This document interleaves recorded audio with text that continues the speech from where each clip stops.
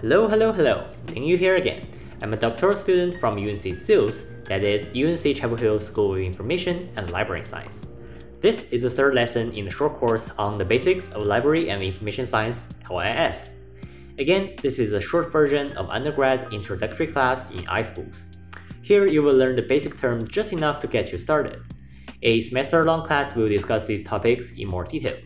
So, on our agenda today, information systems, classification, and information retrieval. I know, another bunch. We have already gone through a handful of histories and theories last time, and this time, we will look at how things technically work. This will fall mostly into the modernist side of information science, where we understand information as something abstract and with hierarchical structures.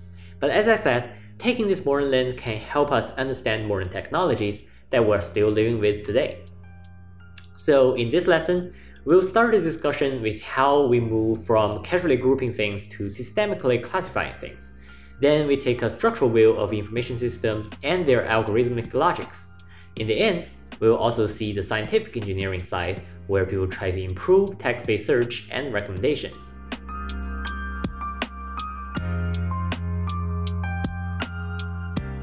So maybe let's again go back to where things started, modern times. Or maybe a bit further back. Okay, that may be too much back, maybe somewhere in between. So the idea of classification is not new. We as humans always need to tell that some things belong together while other things belong differently. So we know, say, these fruits are safe to eat while others will poison you, and we will need to tell the similarities and differences. This is very basic functions of our neural systems, and each of us learn to group things together from a very young age. For example, when you learn to count your fingers, you start to form the idea that these particular parts of your limbs work together as a group.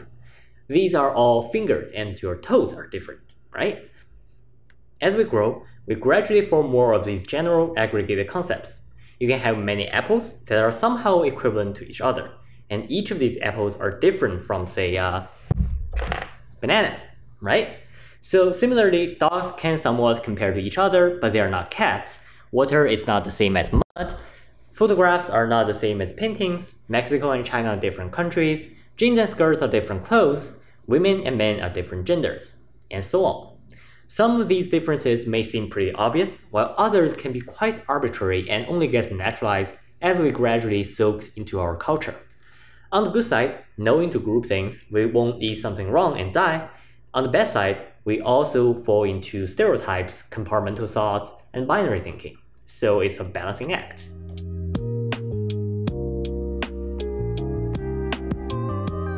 During modern times, the basic need to differentiate things and people got intensified. According to Ian Hacking, a Canadian philosopher studying history and philosophy of statistical science, this change came to European countries around the 18th century.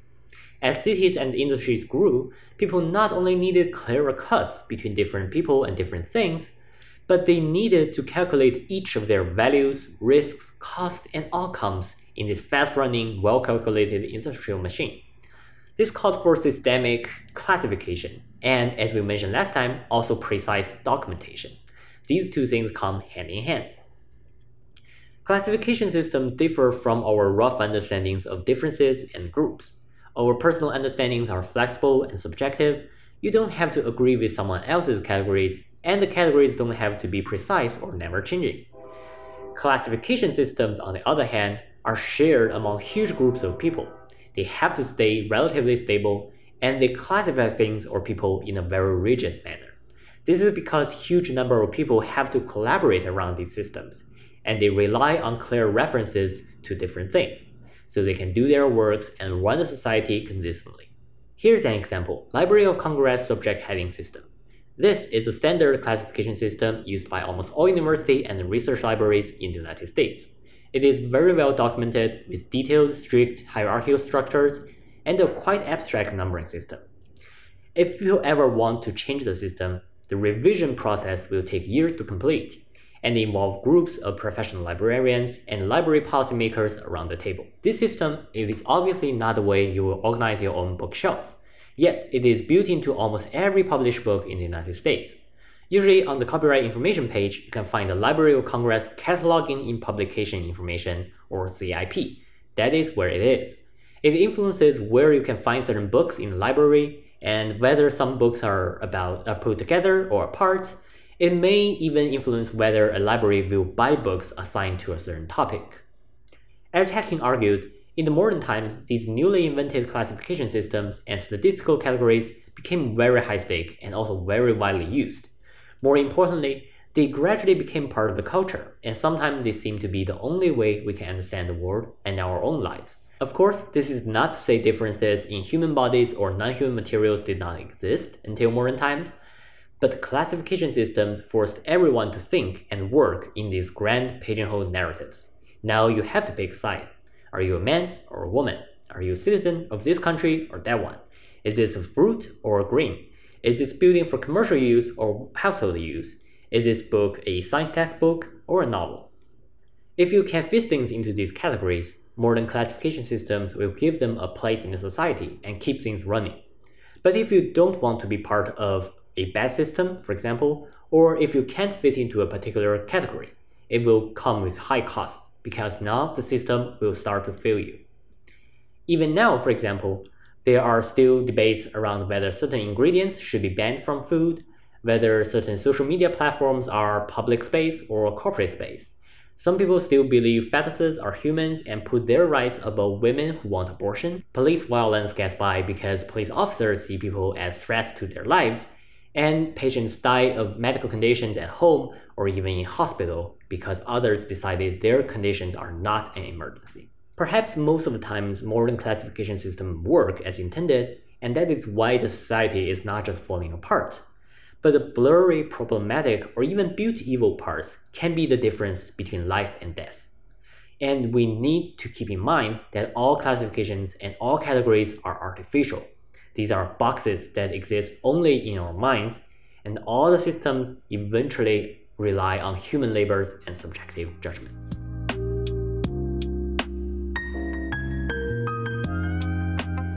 Okay, that is again some heavy stuff. Maybe let's go with an easier engineering thought next. Okay, this is not easy at all, but let me explain how this works. This diagram comes from Michael Buckland and Christian Plant, and they were trying to draw out common logical structures behind a wide variety of information systems. To be more precise, they were trying to generalize a wide range, but also a particular kind of information-seeking activities. When we are facing huge amounts of things out there, and we need some help to find the useful ones.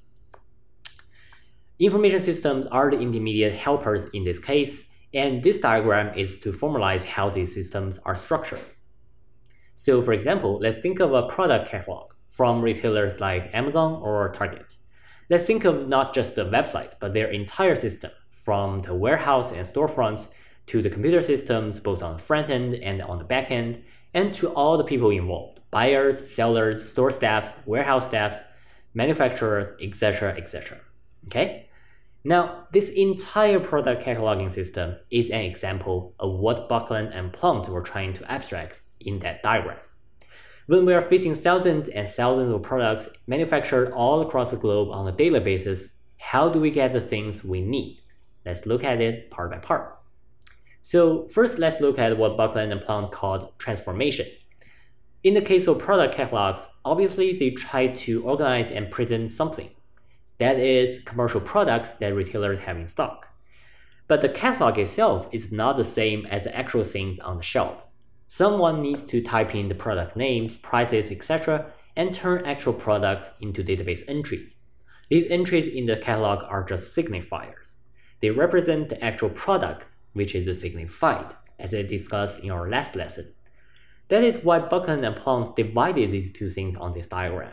The actual products in stock are called source objects, while the catalog, the database entries that Amazon or Target has, is an internal representation of the external things.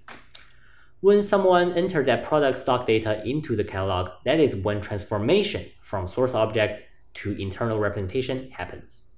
After that, there is also another transformation step to further pick searchable parts from the internal representations, turning them into a searchable index. This is because not every part of data is made searchable. For example, on Amazon or Target, you can search for a product's name and brand, But you probably cannot search for every letter and image printed on its package, or every ingredient in food or drink. These extra pieces of information may be in the database, and you may be able to see them on a product detail page, but they are not part of the search function. On the other end, when we as buyers try to browse these catalogs, we need to also transform ourselves. What do I mean by that? Well, let's say we need something to cool ourselves down since it's summer and today is pretty hot. But we cannot directly ask someone working at Amazon or Target's data center and say, hey, can you cool me down? Instead, we interact with the computer system as an intermediate and search for things in the machine's terms. That process will transform our user query, i.e., can you cool me down, to formal query, i.e., a search request that the machine can understand. So what do we do?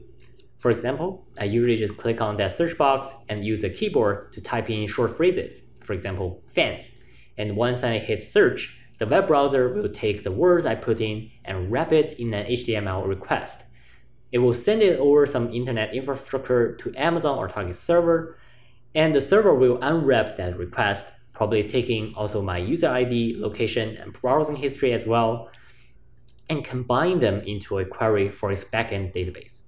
That database query is very, very different from human language, and is probably not very friendly for human readers.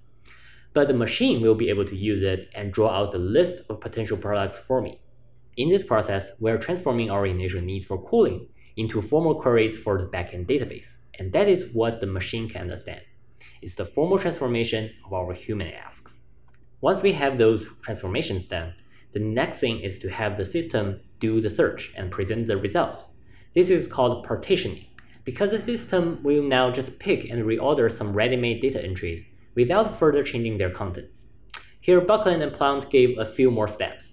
The system needs to pull out a subset of data entries that it deems relevant, and then rank it according to some order before it finally presents the results to its user.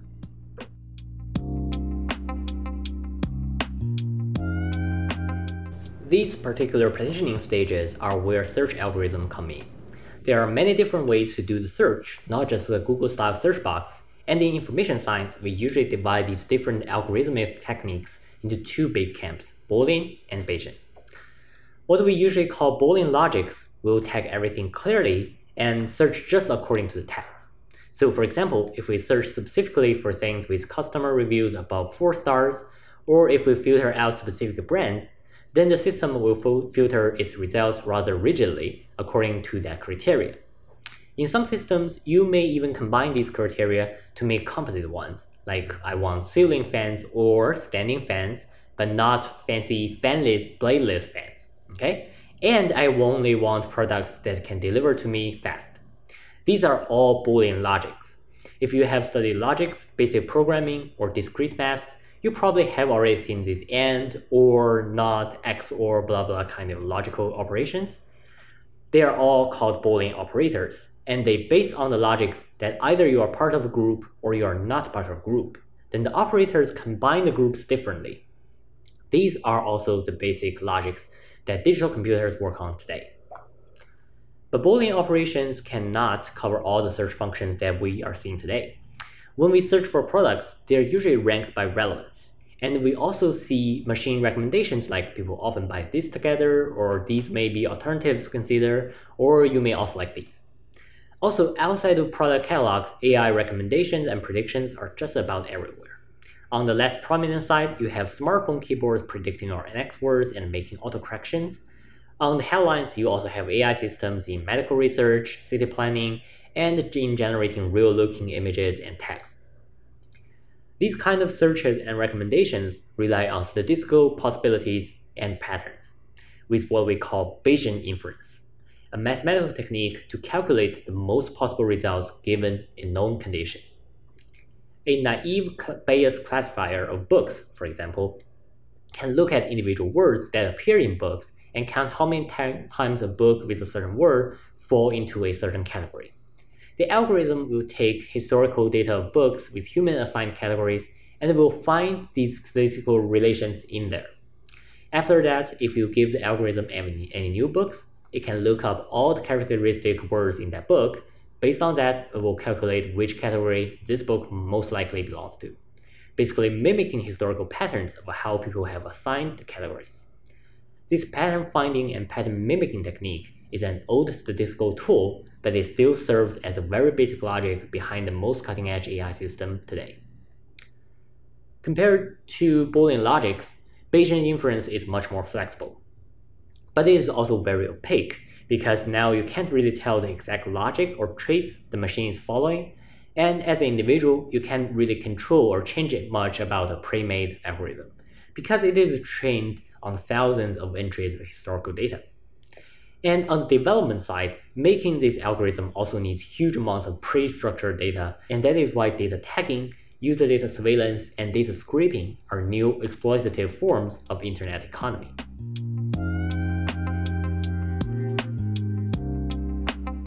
Okay, now that we know the big logical paradigms, let's look at the actual engineering of information-seeking systems. This particular area of research is called information retrieval, or IR. IR studies how systems retrieve information resources relevant to users' information needs. This is not just matching keywords or searching metadata. As Buckland and Plant theorize, it's about how to formalize what people want and transform the human needs into structured, systemic languages and machine functions. So on a very basic level, information retrieval, information system, and classification are kind of describing the same practices. Traditionally, information retrieval deals with text. Research works usually assume your system is like a library, an article database, a bunch of web-shaped pages, an email archive, etc. Very, very roughly speaking, they assume you have this limited set of articles, and when a user comes in with their information need, they will find a particular set of articles that are clearly useful, while the rest of it clearly irrelevant. When the user queries the system will do its best to guess what the user needs, and of course, its return results will be a mix of useful and useless entries. Based on this assumption, IR researchers can count how many useful results the system finds, and also how many useful results it misses out. Respectively, these two aspects are measured by what we call precision and recall. And there are, of course, more complex, fancier measurements that evaluate, say, whether the most relevant entries are on the top of the result list, things like that. These measurements allow researchers to quantitatively decide how good or effective a system is. Again, this is just a very rough overview of a traditional information retrieval. Research topics in IR today not only cover information filtering, as we just discussed, but also things like document summarization, document clustering or categorization, question answering, recommending systems, and cross-language retrieval. In other words, IR covers not only classical searching, but also shortening and summarizing text, assigning subjects and categories, answering natural language questions with bots, voice assistants, and chat AIs, and recommending relevant things or things of interest, and also translating and multi-language searching. Its evaluation method also spans more than counting relevant entries, but covers small group user studies, large-scale user interaction tracking, usage data analysis, test dataset, and so on.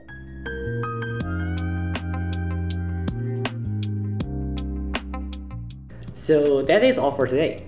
In this lesson, we reviewed history of classification, theories of information system structures and search algorithms, and we looked at information retrieval as an engineering research field.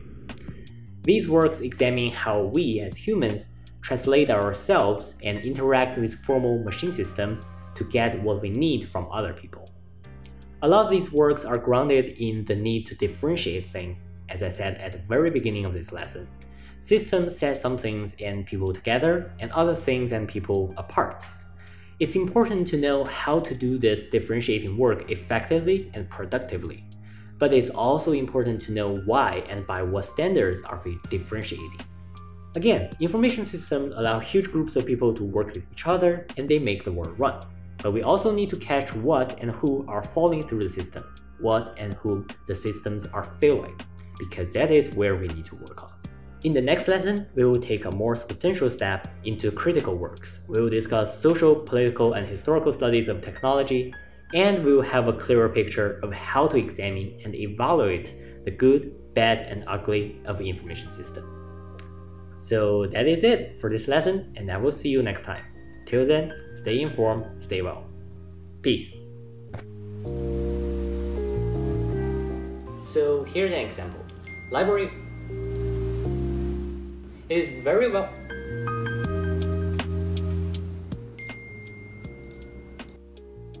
If you ever want to change anything, cut.